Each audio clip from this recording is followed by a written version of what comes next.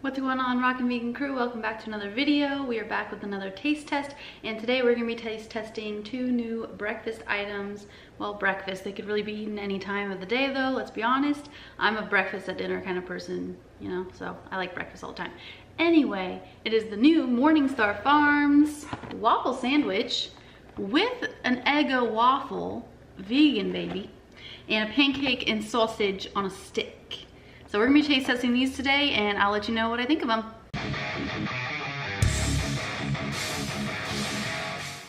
I found these at Walmart. These are brand spanking new at my Walmart here. And I actually had a coupon for, well, a rebate through the Ibotta app. I think I have a discount code, or not a discount code, an affiliate code link thing below for Ibotta if you wanna try it out. You can earn $10 by signing up with my link. And it's super awesome. I've actually used it for many, many years since I've been vegan, so going on 5 years now, and I've had over like $200 on there, so that's nice. Anyway, so I had a rebate for this, so it was even cheaper. But yeah, $7.28 for these, and let's go ahead and talk about each of the products. So we'll talk about the sausage on a stick first. So we have Morningstar Farms Incogmeato pancake and sausage on a stick.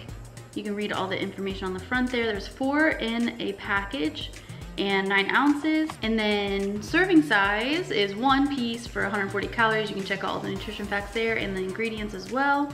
There are wheat and soy ingredients in here, so it is not gluten-free. Looks tasty. I love me a corn dog, and the Morningstar corn dogs are like super legit, super good. So I'm excited to see how those taste. And then we have the super exciting one, the Chik'n and Eggo Liège. Is that how the heck you pronounce that? I have no clue. Style waffle sandwich. Vegan waffle. So freaking exciting. 2 plant-based sandwiches in here, 9.3 ounces. And then on the back here, we have our calories. So we have 400 calories per sandwich. You can check out all the nutrition facts there and the ingredients as well. Again, it does contain wheat and soy. All right, I was gonna cook them in the air fryer, but apparently this one needs to be either in the oven or microwave. So I'm gonna do the oven, and then I was like, well, if I'm gonna heat up the oven, I have a ghost in my house, I think. The light keeps flickering.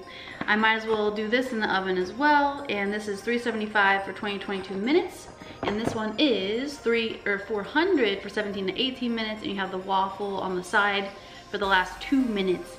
And then you can assemble the sandwich. So let's get these cooking. All right, after patiently waiting for everything to be done and cooled off, we have the sandwich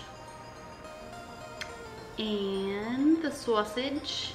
So we're gonna try the sausage first and save the best for last, possibly. So let's try it.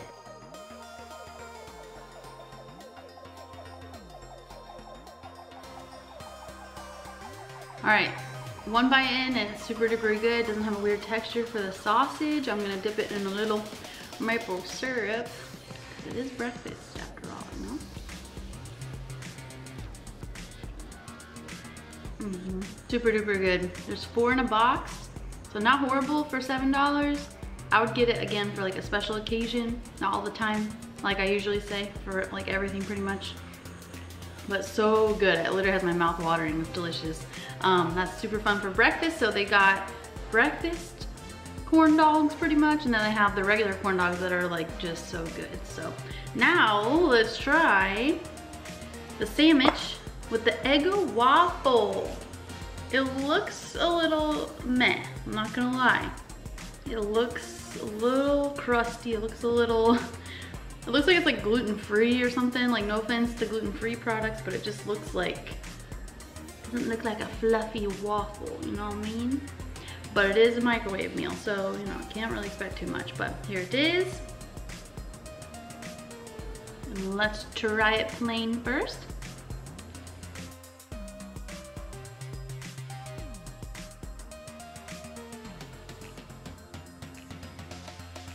Morningstar's Incogmeato Chik'n is just so good, dude. The chicken is so good. Love it. It like tears apart just like regular chicken, whatever. This is not a health food vegan channel, if you didn't know that by now. The waffle is just as meh tasting as it looks, to be honest. Let me just try it by itself.